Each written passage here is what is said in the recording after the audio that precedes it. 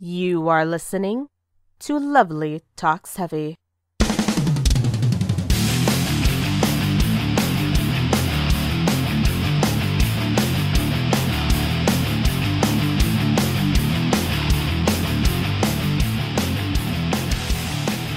Hello, everybody, and welcome to Lovely Talks Heavy. I am your host, Lovely, and I discuss everything I enjoy with regard to heavy music. I hope your weekend is well, everyone. Today, I'm going to do something a bit different. Not too different, but different in this episode.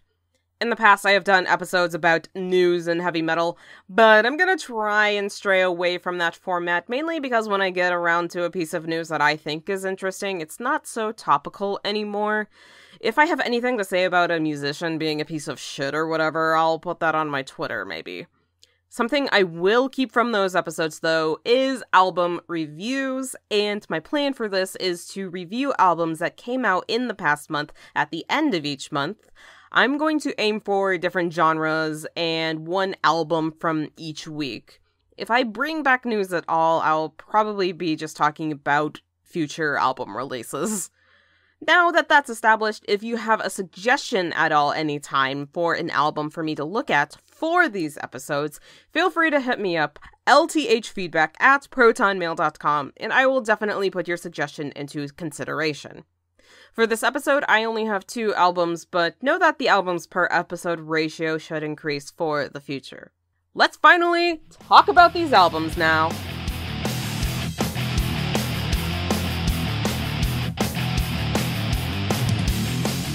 First, we're looking at Ritual by OOMPH, which came out the 18th of January through Napalm Records.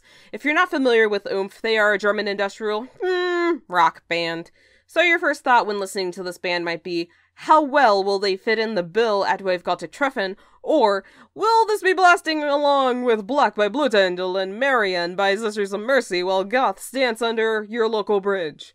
I think OOMPH would do a good job at a goth festival. I would love to see them, But anyways, I must put a little disclaimer on my review of Ritual because OOMPH's lyrics are completely in German, and I just don't have a translator on retainer. Yes, I have a German friend who can translate stuff for me, who has helped me in the past, but, he has a life, okay? So basically, I'm saying I use Google Translate on these lyrics, so if there's anything I get wrong, please excuse me, but do feel free to correct me if you happen to know German way better than I do, which is to say, any German at all. So, with Ritual, I believe OOMPH were aiming to have a particular theme and make statements with each song that build up and contributes to that overall theme. That's what's going on lyrically, and musically, I will say it does activate that goth inside me dancing under that bridge. First, we have 1000 Mann und ein Befehl, which translates to 1,000 men and one command, which is one of the leading singles off of this album. It is a very good and catchy song with the properties of a single, and OOMPH say of the song that it's about the tragedy of blindly following orders during warfare. Without a strict hierarchy, most wars certainly would not happen. It's well succinctly put in that song title, 1,000 men and one command, 1000 Mann und ein Befehl. But we also have to consider within the song the cries of Nie wieder Krieg, which translates to Never Again War. Again, I used Google Translate for this. And we have, despite the condemnation of war in this song, warlike chants of Stellt euch quer, which means stand cross. And I know that the content of the song is not something we would typically associate with the carnal activities of the flesh, nor should we associate them with the carnal activities of the flesh. But if you were to gather anything about this band and its music from this one song alone, you could easily say that OOMPH makes music that you can fuck to. Add that to your Valentine's Day playlist. Next up is Achtung, Achtung, which instantly reminded me of when I did my Heartwork by Carcass track by track. In the song's embodiment and doctrinal expletives off of that album, I discussed the idea of religious figures manipulating the word of God so that people would worship them and give them money, or just make them feel overall good on their high horse. And a similar kind of thing is happening with Achtung, Achtung. It utilizes a couple of different points of view to tell a story of a priest or self-declared precog, or something, alerting us with the calls of Achtung, Achtung, Ende, Ende to the end of the world. Oh, but don't worry, I will show you the way. No, this is not a scam. Pay no mind to the fact that I'm asking you for money. The chorus utilizes the point of view of the following of this person to show how well the fear was injected into them. They're begging, Father, take me in your arms, show me the way, bring me home. Father, please have some mercy, hear my prayer, lead me out of here. All of that, but like, in German. Aside from Carcass, the song also makes me think of that one guy who keeps trying to predict the end of the world using religious math or whatever, and said in one of his many failed attempts that in like 2010, 2011, I think, that there would be a worldwide earthquake starting in New Zealand and that everybody that's sent for heaven would rise to heaven, and that we all should meet up in our Sunday best for when God takes us. What really got me, though, is that there were services like pet shelters telling these people that they would keep their pets safe during the apocalypse that never came. Just... I know as a people, as a species, we're supposed to be condemning these people that take advantage of people's religious panic, fear, what have you. But it's just so funny to me that people don't entirely think about the fact that they're just using their panic to be like, hey, this is good business right here. Also, why wouldn't they think that their pets would go to heaven with them or something? Anyways. Next, we have one of the other singles so far off this album, Kein Liebeslied, and it's a fucking jam. It makes it clear that it's not a love song, it's not a nice song, it's a song about anger, hate, revenge, disgust, etc. And I think it's very illustrative of people who are caught in an us versus them mentality and who only love to bask in negativity and anger because they get some attention or money on YouTube. Because the song says this is not a love song, it's not a nice song, but you will love it anyways. And it's sure to be a staple for future sets. I'm just going to quickly run through a few other songs that illustrate a certain frustration with the general state of things. Träumekinder, which is about children inheriting a shitty earth. Das Schweigen der Lämmer, which is sort of emotional and existential and doubting the existence of a god. Terror Ficken Hitler, which is a spelling convention not unlike the Control-Alt-Delete command, and is about power and abuse within religion and politics and sexuality. Phönix aus der Asche, which I believe is about being burned at the stake. And Seine Seele, which is about the story of a girl looking for the soul in a man she's been forced to marry. I'm not entirely sure about Europa, but they've been putting up explanation of the songs on this album on Napalm's YouTube channel, so we'll see. So the last two songs I want to talk about on this album are In Namen des Vaters and Lass die Belte frei. So, In Namen des Vaters is a sci-fi sort of story, which I'm into. It's about this scientist who makes clones for warfare, which I think would have made for a good prequel to Tausend Mend und ein Befehl, but it's kind of unfortunate, actually, since Tausend Mend is clearly more rooted in reality, where In Namen des Vaters is more fantasy, though one could make an argument based on the lyrics of the song that could be interpreted as manipulation of thoughts and ideas, which I'm all for interpretation of art because that's what I'm trying to do for a living here, but that interpretation of In Namen des Vaters is not one that I would fully agree with, because again, the song feels more rooted in sci-fi fantasy than reality. It's a very good song, though. I really enjoy it. I will say that. Lastly, Lass die Belte frei. I was very excited when I learned that the song translates to Set the Booty Free, because I am a child. But the song isn't about butts. What I mean by booty is money, so it makes for a Robin Hood or piratey kind of feeling. Though I wonder if they were to make a music video for this song, if they were to take the opportunity to use that double entendre play on words, who knows? I'm all for the message of the song, though. Rich people need to stop hoarding their goddamn money. Overall, Ritual is a pretty good album, though I think in order for it to be a strong album, it needs to be tighter. I get the overall theme of the world needs to be better, and people in power need to be held accountable for that, but there's some songs on here that need to be taken out if we're going to stick with that theme. Particularly In Namen des Vaters, even though I really like that song. I think the album name and cover also don't really fit with what they're trying to go for with this theme.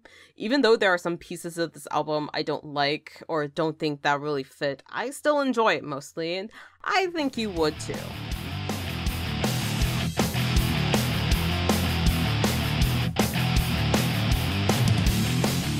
And now we have When the World Becomes Undone by a pale horse named Death, which also came out the 18th of January, but through Long Branch Records.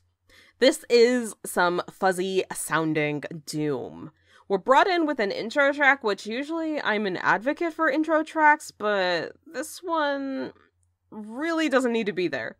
Because the title track, When the World Becomes Undone, has a gentle piano intro which could just as easily bring us into the album. I really like the startling bass and riffs that suddenly come into this song, saying basically, hey, we're going for a ride. Lyrics that I love, though, in the song are this constant repetition of, I've got this funny feeling that God is dead, I've got this funny feeling that he don't care. Next, we have Doom in the style of Mother Feather with Love the Ones You Hate. It's easily the poppiest song on this album with a killer guitar solo at the end. I have no complaints about that, though. What's exciting is that it has a transition into the next track. Boy, I love a transition! We go from upbeat Nirvana to regular Alice in Chains with the next song, Fell in My Hole. It's depression incarnate, baby. This is what Doom is about. It repeats constantly the feeling that one will never crawl out of this hole, but hoping that maybe one will get out of this hole. Then we have Succumbing to the Event Horizon, which transitions again from that previous song. Ugh. Then we get into Vultures, which is a good song, but doesn't really stand out to me. But what's great about the tracks from Love the Ones You Hate to Vultures is that they feel like chronological parts of a story. It feels like an allegorical representation of depression to me, where Love the Ones You Hate feels like everything's fine, then you fall into a hole with Fell into My Hole, you succumb to the event horizon, and you're just sad. And Vultures feels like a deep valley where you're never gonna leave, and there's vultures circling above you. You might be in hell, you might be in purgatory, but it's gray and depressing. Then we move on to End of Days, which just drags on too much. Which I get that the point of Doom is to see how long we can take to get through one lyric or whatever, but like, it wasn't even the longest song on this album, and it felt like it took forever to get through. And I was relieved when it was over. Not only that, but it felt very awkward, like Man in a Box by Alice in Chains if it stumbled a lot. Like, the lyrical content's okay, talking about an eclipse signaling the end of days, reminding me of ancient Greek panic whenever the sun went dark and perhaps we angered the gods. And also the drums were really good on the song, but that's the only thing going for it. The Woods is a, quote, instrumental track, unquote, which I believe is supposed to have a storyline with the intro track and closing track, which I'll get to in a minute. I will say it just didn't do anything for me. We get to We All Break Down, which, I'm all for look at the state of the world, we need to do better kind of songs, but I think they only work well if they're discussing specific problems and what could be done about them. This just gives me a vibe of Disturbed's Land of Confusion cover, which I don't care for. Well, I like the cover that Disturbed did of Land of Confusion, but the vibe is just like, ugh. Even at an early age, when I was getting into metal, I could feel something off about the feeling of the kind of songs that bands try to do that say, let's make the world a better place.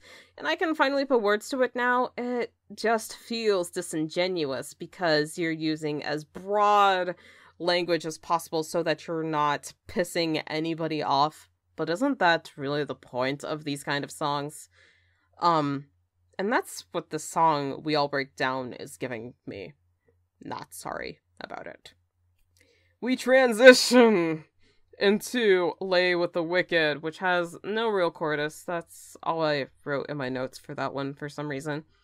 Dreams of the End has a nice beginning with drones of Pray for Us, repeating over and over. We get more of the drums that I've been liking this album, but unfortunately it's another awkward song, which is unfortunate because it's the longest song. Then we get into Closure, which is the last song, and another, quote, instrumental, unquote, track, which these tracks, the intro, The Woods, and Closure, they're not instrumental, they're more story, atmospheric. Closure, in particular, has a funeral bell ringing, the sobs of a widow ? And a dog barking and passing sirens, and then that's the end of the album. This is, I'm guessing, a continuation of The Woods where a ritual sacrifice is happening, and Closure is supposed to be mourning the loss of the person who was sacrificed. This is just a guess, and my trying to put together a narrative that I would really like in this album. But honestly, we can just get rid of the intro, The Woods, and Closure. They really don't do anything to help this album, I don't think. Some things to ask of story atmospheric tracks like the ones on this album are: what does it add to the experience of this album, and can it stand on its own? I will say that these tracks don't really add anything. They could probably stand on their own, but this is not the place for it.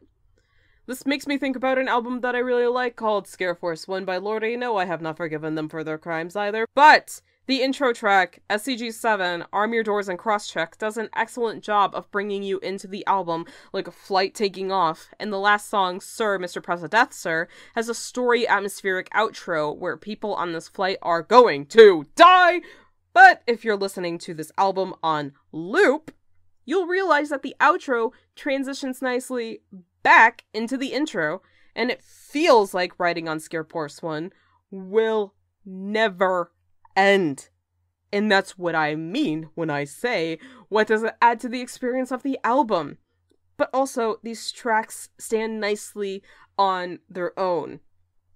So in conclusion, When the World Becomes Undone by a Pale Horse Named Death is okay overall. I like the warped, affected vocals throughout this album. I really like the drums. I really like the song, Love the Ones You Hate. But there's some awkwardness in this album that makes it hard to get through, and we just need to get rid of the story atmospheric, instrumental, non-lyrical tracks on this album.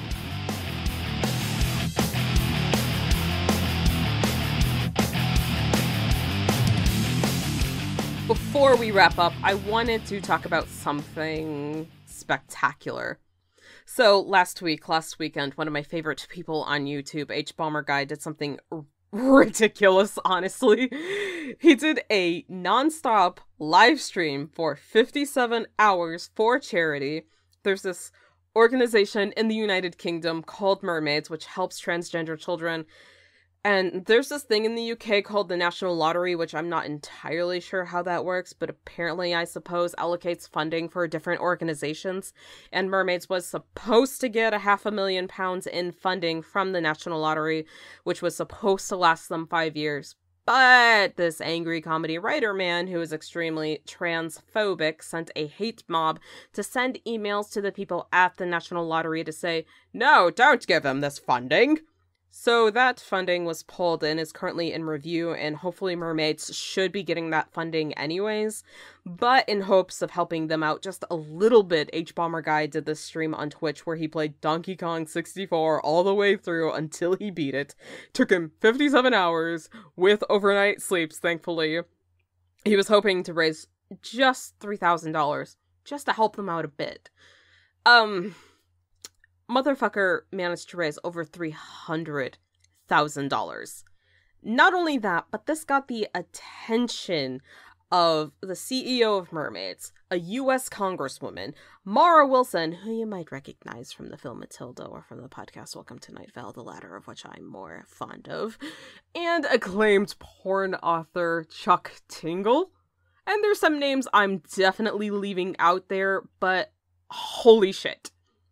This was a mega meaningful gesture to the transgender community. And as a gender fluid person, I fall under that category.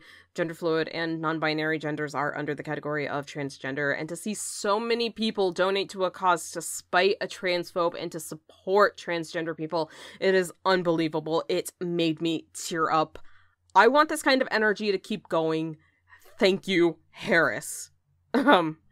Something you can do to help transgender people is to get yourself a copy of Sacred Spells compilation through Psychic Eye Records. This is an electronic darkwave album which will benefit the TGI Justice Project, which will help trans prisoners. I will link this in the episode description.